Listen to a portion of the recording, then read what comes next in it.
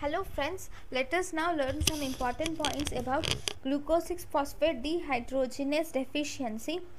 So, if you see glucose 6-phosphate in the presence of glucose 6-phosphate dehydrogenase, it forms 6-phosphogluconate.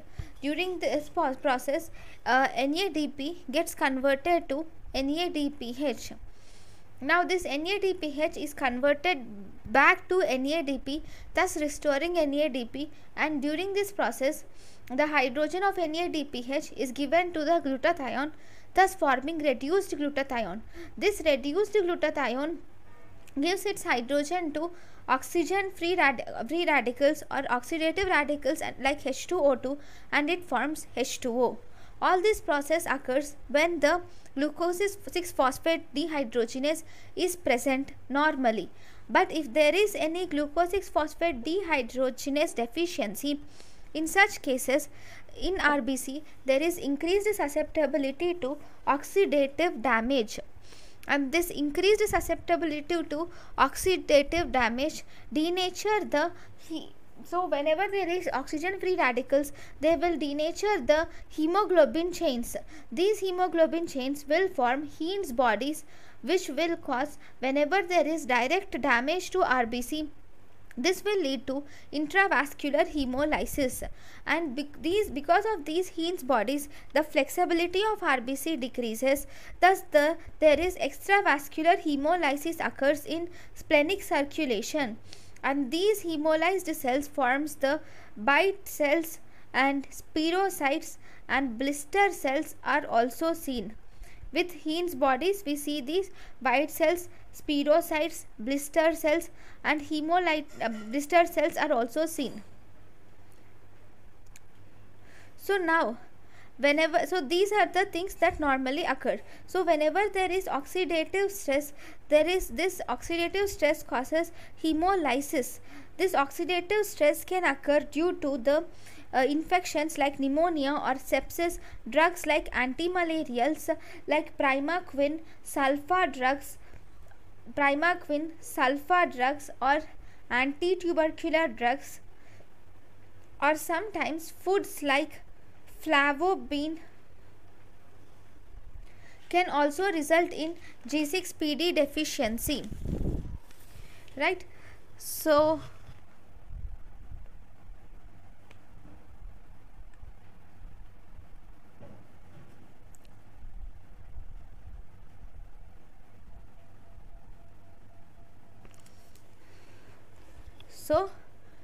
let us see the picture.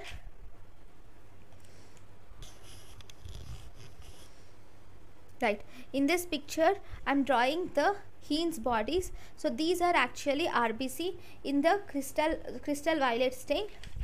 So in the RBCs, with the help of crystal violet stain, the blue color dots will be seen, which are Heinz bodies.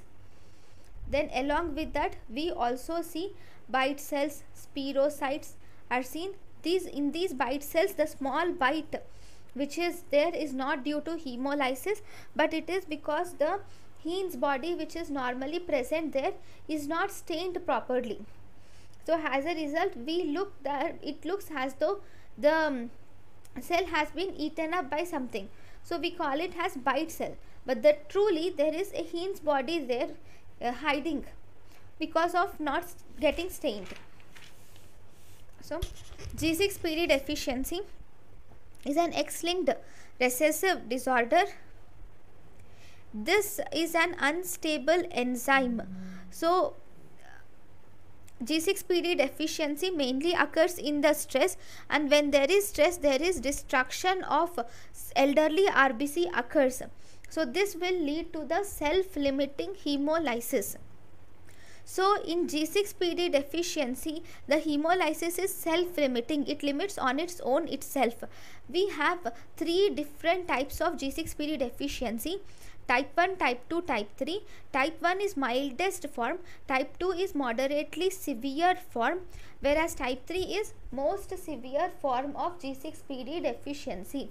Then if we see the variants, we have 4 variants of G6PD deficiency: B type, more than A plus type, more than A minus type, more than M type. B type has normal half-life and most common, whereas A plus, A minus and M, there is decreased half-life with severity of half-life increasing from A plus, A minus and M. M is the most severe form of G6PD deficiency. Diagnosis is done by the history, and if we do blood examination, we normally see decreased hemoglobin. Other parameters will be normal.